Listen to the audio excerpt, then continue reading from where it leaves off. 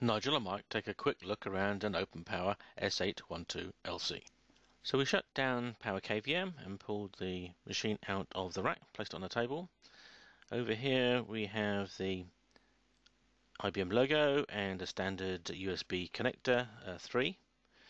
Up in the top corner we have the usual IBM serial number and model type sticker.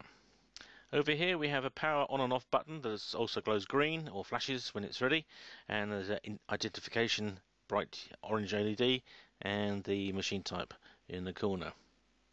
Mike's now going to pop the little handle and pull out one of our 6 terabyte disks. They're 7200 enterprise class. We have the 12 of them in the bays at the front.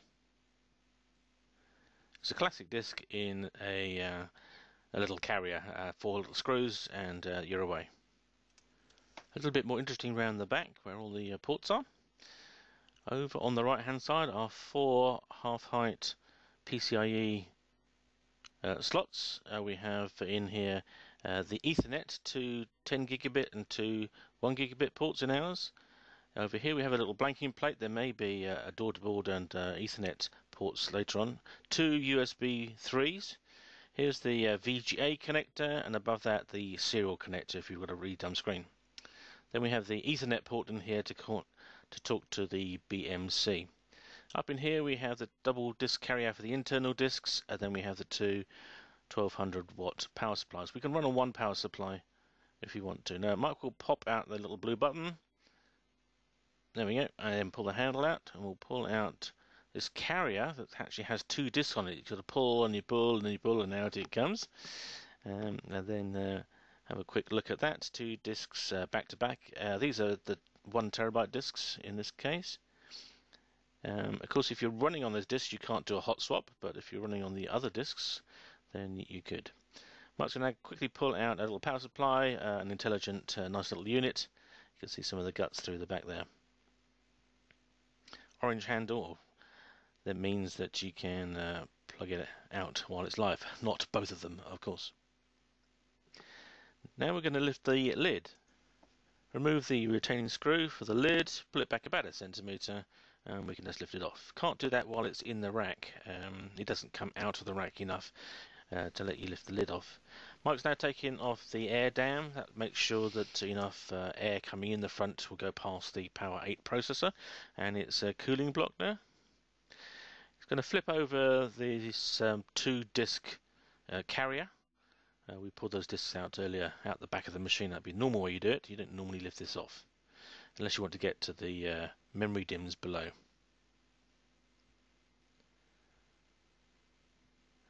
At the front in here then you have all the discs and the backplane with the cables there. 5 fans. They're not hot swap. In fact, you can't get into the machine. So here, these bluish, greenish, black cables in here are coming over to the SATA controller over here. Adaptec. This was a simple one. It will do RAID 1 and 0. The extra complicated RAID 5 one has a battery that you tuck into one of the other PCI slots. These 4 here are the L4 memory controllers and caching, and they control the DIMM slots that are next door to them. They come in 4 different sets in here. In this machine we have every other DIMM missing because we haven't got enough DIMMs to fill them all up. And in the middle there's the Power 8 processor. It looks slightly golden coloured in practice. Looks pretty good. We've seen similar connections before. This is the daughter card. The cable runs out here to control the internal disks. So let's finish off with a bit of recap. The Power 8 is either 8 cores or 10 cores, 2 different gigahertz rating. Memory, we've seen lots of the DIMM slots in the machine, 64 gig to 4 terabyte. The internal disks up to 2, they're 1 terabyte or 6 terabyte. They're actually controlled by the little daughter board at the top of the picture. The front disks up to 12, 6 terabytes. They're controlled by Adaptec RAID adapters. There's simple mirror stripe version, or there's the cached and battery backed up RAID 5 version. Alternatively, you can go Fibre Channel. There's an 8 gigabit Fibre Channel adapter available. There's a range of Ethernet adapters. Depends on how fast your backbone is in your computer room, I guess. 1 gig, 10 gig, and 40 gig.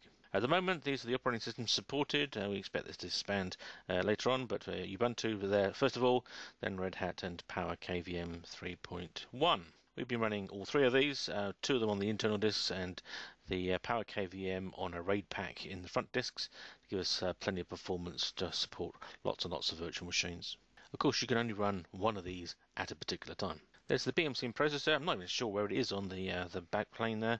It runs the standard ipmitool and boots them to Petitboot.